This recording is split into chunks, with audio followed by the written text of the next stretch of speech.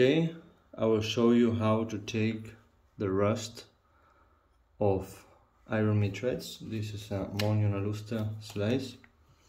As you can see, after some weeks of being here, it started rusting in some places, like here. Here we see also some signs of rusting, and on the other side, on these edges, started to change the color here as well. And it is really simple to get rid of this rust and also prevent it for the future. We will use just WD-40, this common oil, and then multi-purpose oil. I use this one, that is giving me really good results, but usually I use for sewing oil. And then we'll just need this type of metal thing. It's really thin, make sure that it's the thin one, and some paper towel. And then we will add the WD-40 all over the top of the slice.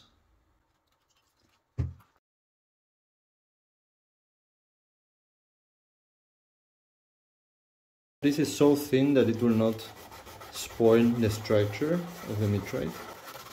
In the edges as well, you can see already how the paper towel gets with the rust around. Let's continue. Let's apply more oil.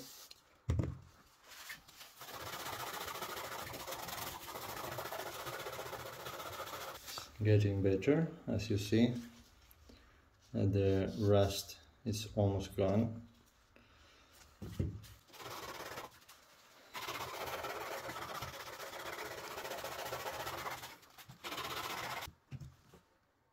We'll do now on the other side as well. Flour the slice with oil.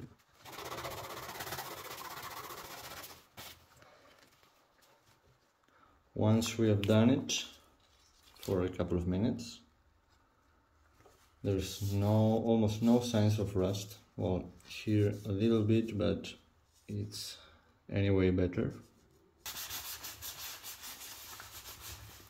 The rust is gone, and as you can see, the structure is still being like super defined and beautiful. So now, to prevent this slice for continue rusting, we will use the multi-purpose oil or machine oil.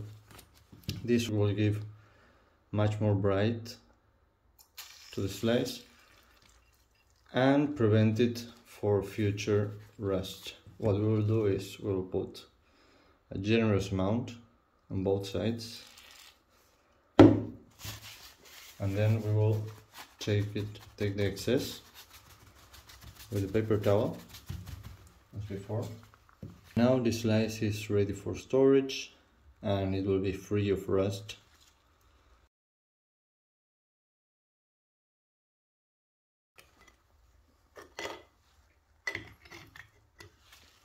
We will do a second one here,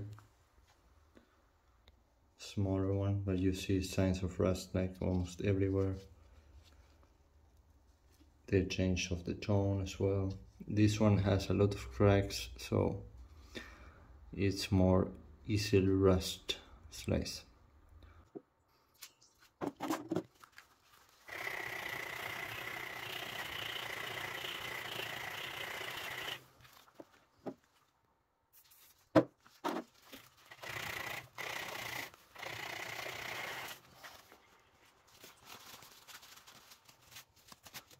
Look, the outcome of this one is quite impressive.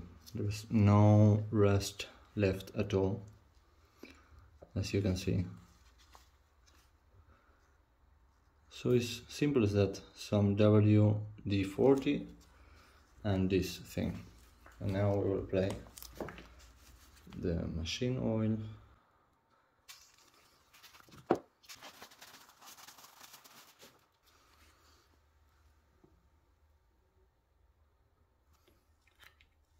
And it's ready for storage.